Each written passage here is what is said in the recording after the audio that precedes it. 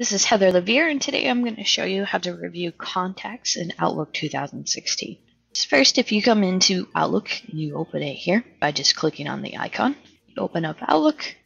We have the contacts. They can be over here on the left. That's this one here. Or if you're not using the compact view, it would look something like this. So let me just turn this off real quick. People. People are our contacts. So if you click on people, you have your contacts list here. I can easily search my contacts. So if I type in Jeff, it will bring up all my Jeffs. Looks like I only have the one.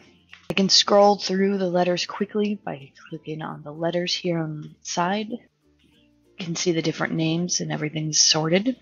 And I can choose if I want to have a meeting with them. So if I want a meeting, you can quickly just select a meeting and go right into putting this on my calendar and exit out of that. If I need to add a new contact, I go up here on the left hand corner, hit add new contact.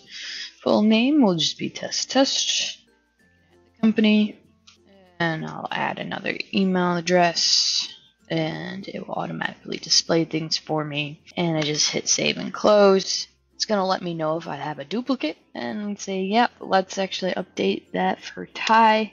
Alright, we're good to go. He's now test, as you see that there. I have the ability to move a contact around to any folders if I wanted to. I have the views that I can change up here and make it look something more like this or something like this with a little bit more details. Sort by the phone numbers so that we can see all of them. And lastly, in the list views. So this is how I can go through. I can choose to create a contact group if I wanted to. Again, we'll do test 1, 2, 3. And we can save and close. This is now going to add a new group, and I can add more people to my test 1, 2, 3 group. Just scroll over here. There we go. And add members from my Outlook contacts.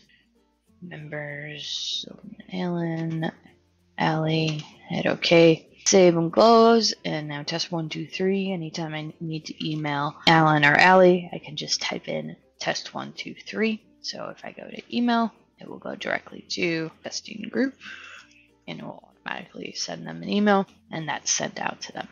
If I need to do anything else, I can actually go through and assign tasks. I can do that by individual, not by the group though. So I can assign a task. I can choose to reply with an instant message from Skype for Business, or I can actually call this person if I need to as well. This is Heather Levere, and that's a review of contacts on Outlook 2016.